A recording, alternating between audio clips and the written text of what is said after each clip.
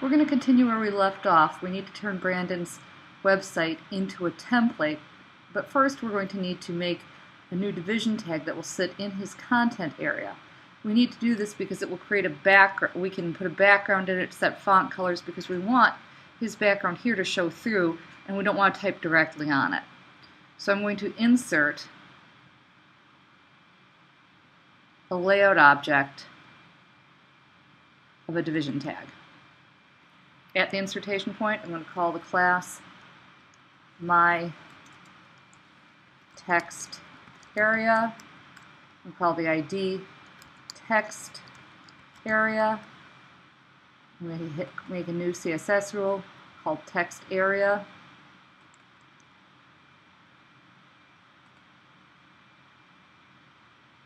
And I'm going to want the font size to be 1.1 M. Make it a little bit bigger because it's going to be against a white background. We'll use a standard font family that's sans serif. I'm going to set the fonts to white, font weight to bold. The background, I'm going to use the background image, and this is a very, very small ping file. And it's very important when you're making a transparent image that you're going to use as your background. You want to use the ping and you want to use the highest resolution, the 24 ping. So that's what we have here is a textile ping.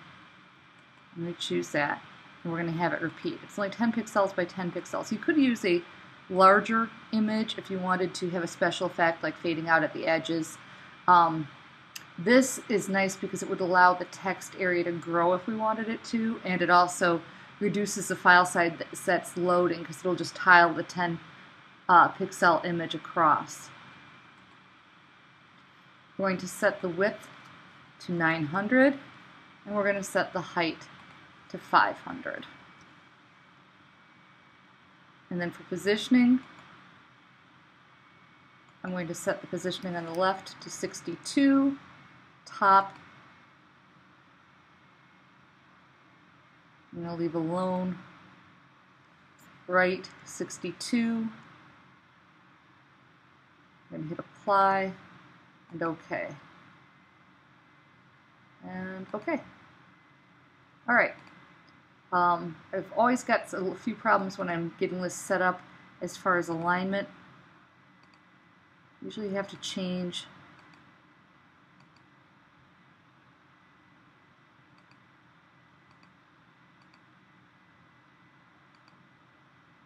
that to make it work.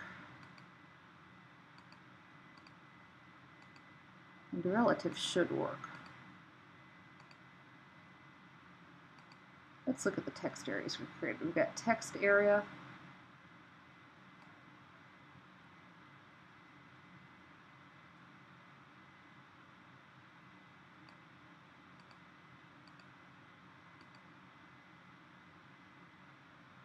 I really want this centered. So I've got the left and right of 62 and it does not seem to be applying it.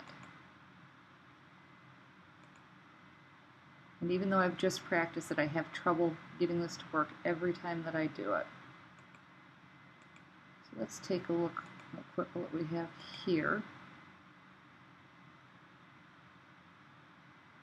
Text area. There we go. I actually want the text set to be left, aligned left. And we're in good shape now. And it's applied everything. I've clicked in it.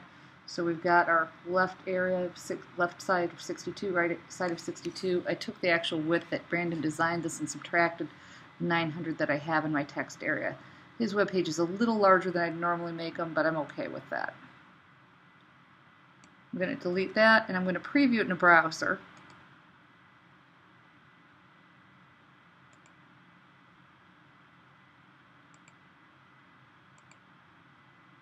I'm pretty happy with that. I think I want to hit enter one time at the bottom here. I've got a paragraph above. I want to put a paragraph below to make sure that it looks right, but let's see how it resizes. Oops.